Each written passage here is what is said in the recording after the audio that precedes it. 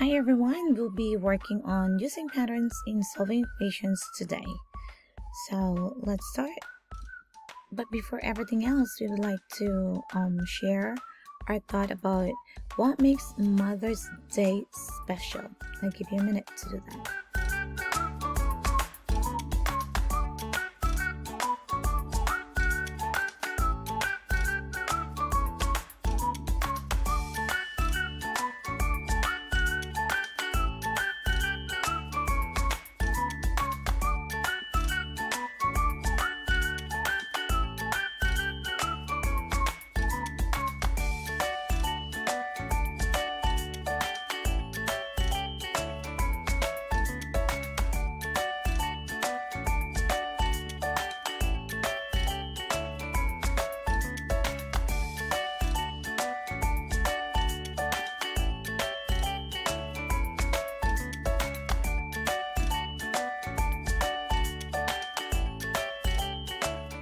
It was nice to really celebrate Mother's Day, right? Like to give moms a special day. And today's goal is to solve equations using patterns. So our task for today is let's solve and discuss this one. So the table shows how many candles are in different numbers of boxes. So find a pattern that explains the relationship between the values of C and B. Use words and numbers to describe the pattern. How many candles will there be in 10 boxes? Solve this problem in any way you choose. So let's check what answers you have. So here are the table. So number of candles will be 8. There will be 2 boxes. If there are 3 boxes, there will be 12 candles. If there are 4 boxes, there are gonna be 16 candles. So how many boxes will there be? All right. How many candles will there be in 10 boxes? I mean. All right. Let's see what your answer. So Winnie said that C is 4 times greater than B. So in 10 boxes, there will be 40 candles. Let's see more answers. Tiffany Chan also said C equals 4 times greater. So 40 candles in 10 boxes. So in this case, this is Amy. She divided 8 and 2 to get 4 and to identify how many are in each box. So now she multiplied 10 boxes for each number of candles in a box to get 40 candles in all. That's correct too. These answers from Helena. So the number of candles C is 4 times the number of boxes, which is B. So therefore there will be 40 candles in 10 boxes, or 10 times 4 equals 40. Here's another answer from Zillion. So he also got 40 candles. Another solution from Kishan. So making ratio 8 to 4 to 1. So therefore you're gonna have 40 to 10. Joy created this relationship. So 8 divided by 4, so all of them could be divisible by 4. So what is that number that we use so we could divide by 4 to get that? So to reverse that, 10 times 2 equals 40. So that's gonna be 40 divided by 4 is 10. Another solution from Thomas. Alright, so today we're gonna work on exercise 1. We'll check what pattern will you look for to find the cost of the 6 tickets in the table, and we'll also need to find what are independent and dependent variable. Let's check SAPAS. Find a pattern to write and solve an equation. Think about this question during the lesson. The table shows the cost of weekend tickets to the Slide and Splash water park. Find a pattern between the number of tickets, N, and the cost, C, of the tickets. Write a rule and an equation that represents the pattern. How much would 6 tickets cost? Let's start finding the rule for this table. So we need to find how much is 6 the cost of 6 tickets, so we need to find how to find the rule for this one by finding the unit rate, if you still remember. So to find the unit rate, we're gonna divide 1650, right? We're gonna divide 1650 by 3, and with that we could get 550 or 5.5. Then that 5.5 will be the cost of each ticket. So 5.5 will be cost for 1 ticket. Okay.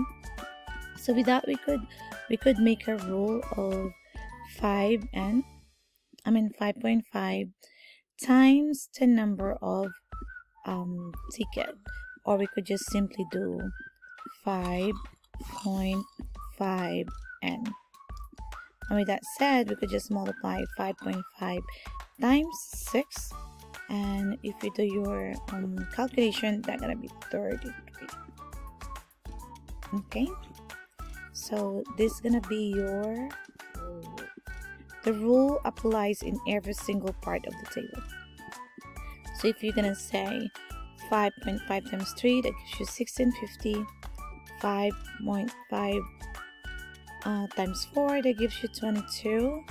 5.5 times 5 gives you 2750, and 5.5 times 6 will give you 33. If in case there is an n, so we don't know what is the number of tickets you're gonna buy, so your rule gonna be your cost gonna be 5.5 times whatever the n gonna be. So you could just skip 5.5n as a cost for n number of tickets. Tickets. What are the dependent and independent variables? Why? Look for the relationship between the number of tickets and the cost of the tickets. The independent variable is n, and the dependent variable is c. The cost depends on the number of tickets. To make sense of the problem, find the price of 1 ticket. Find the price of 1 ticket, P, when 3 tickets cost $16.50. What property of equality was used to solve the equation? Select your answer. Mommy. 1 ticket costs $5.50. Check the cost for 4 and 5 tickets.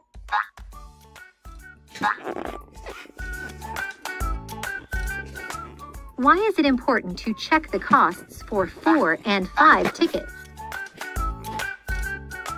So it is important to solve It is that, important to check the costs for 4 and 5 tickets, so to make sure that the rule applies to everything. So if you check the 4 times 550 is 22, and so on, like what we did a while ago, so that means that if that rule applies to each one, that rule works.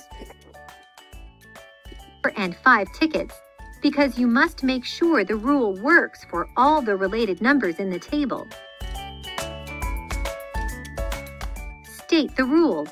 The total cost, C, is $5.50 times the number of tickets, N. Write an equation.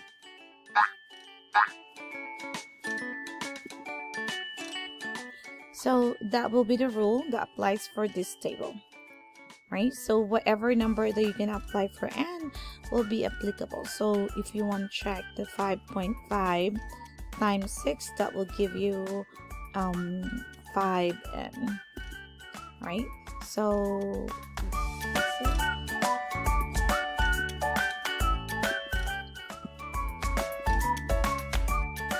The cost of 6 tickets is $33.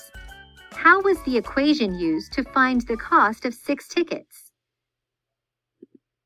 So we could substitute the value for n or whatever number of n there will be, all right?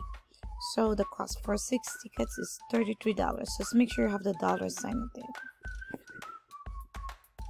Let's look at example number 2. Ethan owes his mother $75. He repays his mother a set amount each week. How much will Ethan owe his mother after 12 weeks? In this case, we're just gonna check the pattern that was given in the table. If you look at this, there is week 0.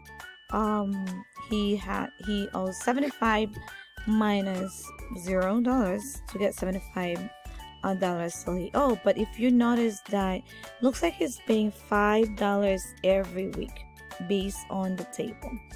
So for week 1 he paid $5, so 75 minus 5 times minus 5 times 1, which is week 1, so now he owes 70. If you look at week 4, 75 minus 5 times 4, because it's week 4, so they're gonna be 75 minus 20, that gives you 55. Looking at the pattern, we could also say at 12 weeks, so you could also say 75 minus 5 that he pays every week, and this is a 12 week, and then we don't know how much is it yet, right? So now we could say 75 minus 60, so it looks like he still owe $15 at 12 weeks. So if you were asked how many more weeks he can pay off, you could always look back to how much he's paying for weekly. So he pays 5. So at this point of time, if you want to know how many more weeks he can, you could just simply divide 15 and the amount he paid weekly. So he still needs to pay within 3 weeks. All right, he could pay off his the amount he owed for $75. So 12 plus 3 weeks, he needs 15 weeks total to pay off. But how much will Ethan owe his mother after 12 weeks? So our answer is 15. Okay, so with that, I want you to go to Google Classroom and check your task for today. It's lesson 4.9. Alright, it's from Envision, and I'll check it back later. And enjoy your day, guys. Stay safe until next time. Bye bye.